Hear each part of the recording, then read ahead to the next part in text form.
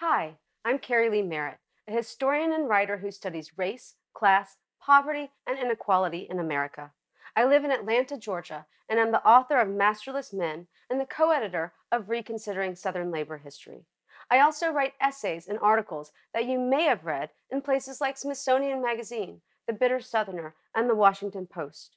I started a Patreon page because I need your help to create new content that connects history and politics.